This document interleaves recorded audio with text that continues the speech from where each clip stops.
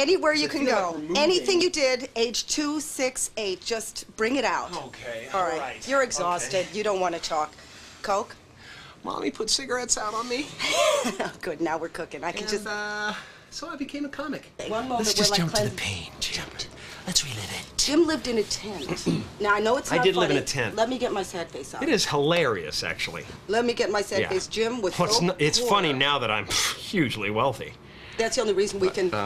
We can smile now. The first TV shows that you saw, and you thought, yeah, I want to get into that one. You know, I want to be that. Yeah. What were they? Dick Van Dyke. Dick Van Dyke. Da-da-da-da-da. Dick Van Dyke Did they show. get it here? Do you guys know what we're talking about? You got the Dick Van Dyke show? Yeah, man. You were in know that another show I television. loved? What? Love thy neighbor. Hey, well, it's good to see ya. No, I have You no don't know idea. that? No, I have no idea. What show? Really? Help me. You know, I'd like to say It's I know. a very, very famous English show called Love Thy Neighbor. And it was just outrageous. Who was in it? Unbelievable. Who were they? I don't remember what the actors' names were. Would they speak like that? Did they do? Like that.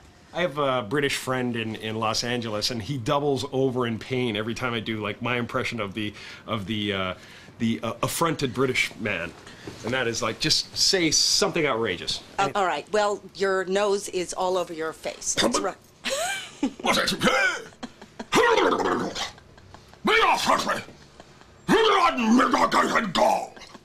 Like a lot of that, you know.